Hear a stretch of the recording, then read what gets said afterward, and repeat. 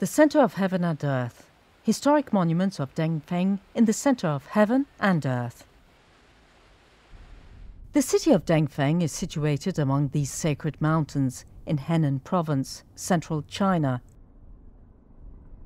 It is believed that the concept of the center of heaven and earth was born over 4,000 years ago. This is Songshang. The mountain has been revered as a sacred place and home to immortals. Various important buildings were built in Dengfeng. This is Zhougong Temple, a Taoist temple built during the 3rd century BC in the Qing dynasty era. It has amber yellow roof tiles. Only the emperor was allowed to use this color. Zhougong Temple was founded in the 5th century during the Beiwei dynasty, and this academy building was added later. It is known as the Songshang Academy for Classical Learning. The academy played an important role in spreading Confucianism in China and also to neighboring countries. This is Zhougong Temple, built during the Beiwei dynasty era in the 6th century.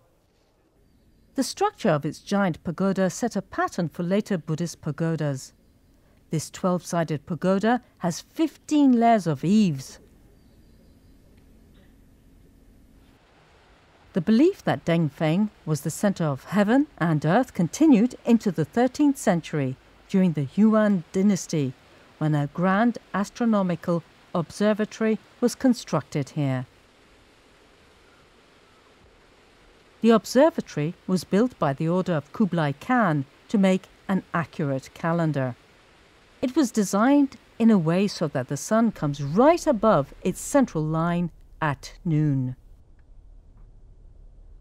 Each day was measured by the length and movement of the sun's shadow.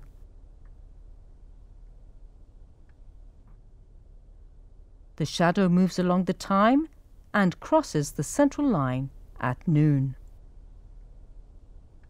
Even by modern standards, it's still considered very accurate.